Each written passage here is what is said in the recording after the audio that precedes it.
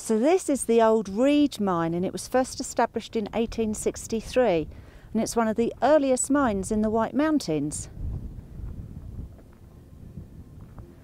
Now they were looking for gold and silver, but lead and zinc ore was extracted. Pretty impressive, isn't it? Yeah. Especially seeing as we're at 10,000 feet, hence the puffing and panting.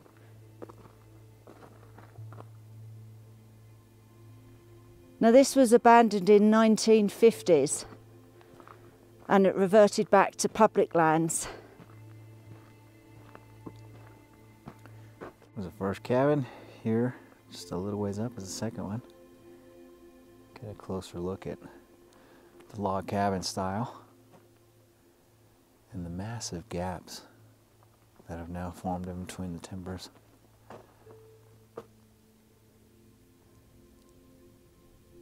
Pretty cool. And like we said, we're way up in elevation, so air's thin. It's hard to do the hike. Imagine working in these conditions and the frigid temperatures. It is really cold. We woke up this morning, everything was frozen. Water, us, phones, the whole 9 yards. And as you can see, we've actually ditched the Nikon because it was so bad, and we're trying an old iPad. So let's see how good this video comes. Now, although these mining cabins are really, really impressive, this isn't the reason why we've come on this particular hike. We've got something even more special. So let's take a look. And at one point, this was the entrance to the mine. It went over 400 feet into the mountain, but it's all collapsed in now. And I think also the Forestry Service did this just to keep people out.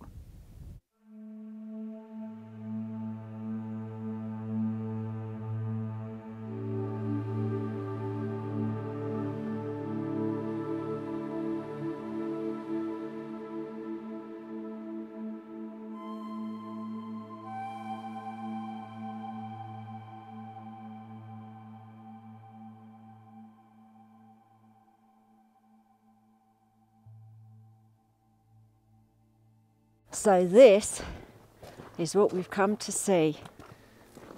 The ancient Bristlecone pine forest. These are just absolutely beautiful trees. Aren't they? Like the way it's got that twisting, and this isn't the most twisted, gnarled one that we've seen, but they're like nothing else. Uh-huh. Now, there's lots of things that make these trees extra special. Firstly, they only grow between 9,000 and 11,000 feet above sea level. They have a really bizarre root system. So although this tree looks dead, when the root gets exposed, only that part of the tree dies. The remainder carries on living. And most of these trees are 4,000 years old.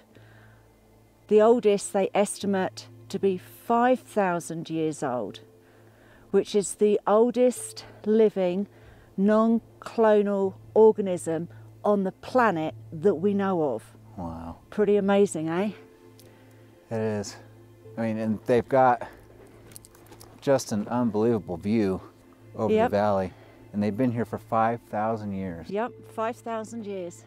Imagine everything that they've been through in their lifetime. The changes, the climate, everything.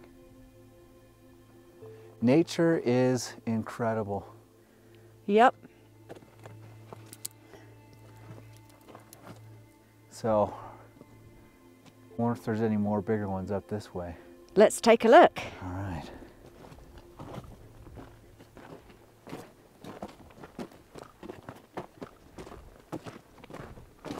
So these were discovered in 1953 by the researcher Edmund Schallman, and you can see by the trunks they've been shaped by the wind and snow, which twists and gnarls the trees. Pretty impressive, eh? Now this wood is really, really dense, and is really resistant to insects and fungus, which helps protect them.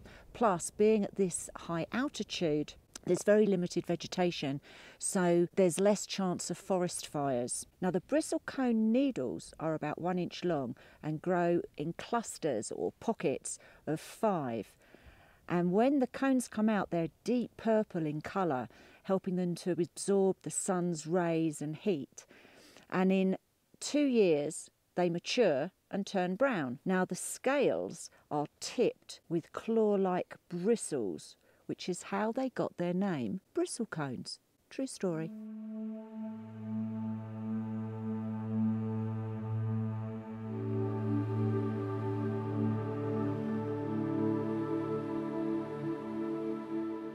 Further up the trail, we have come across the upper mining camp.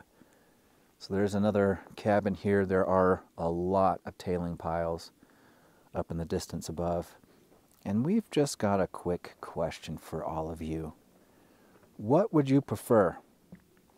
To mine out in the deserts, in the middle of nowhere, in the heat, or up here above 10,000 feet in the frigid cold where there could be up to 10 feet of snow? Let us know by commenting down below. I know my answer. I'd prefer to be in the desert. I deal with the heat a lot better than I deal with the cold. And the altitude. And the altitude. I have some serious issues with altitude. So, we're going to continue on that way to see what else this trail holds.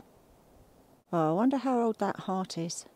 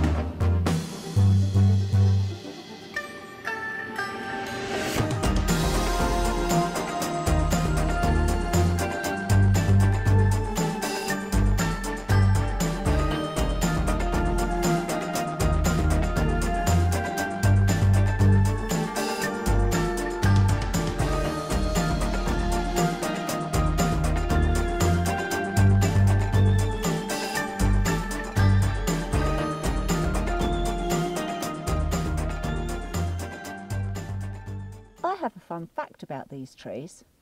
Did you know that most of these trees were 3,000 years old already before the English language began to evolve? True story.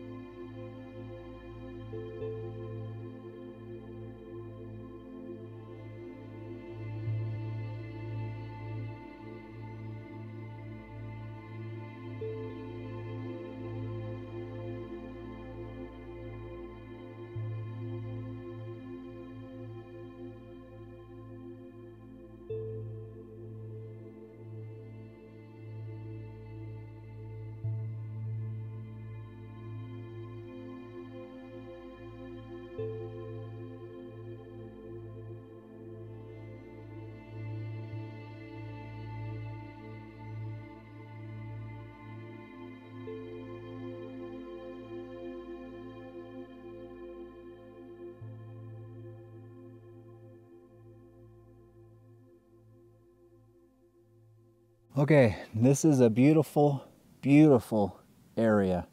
The trees are incredible, and we have been here before a few years ago. Yeah. And it was just as cold and windy.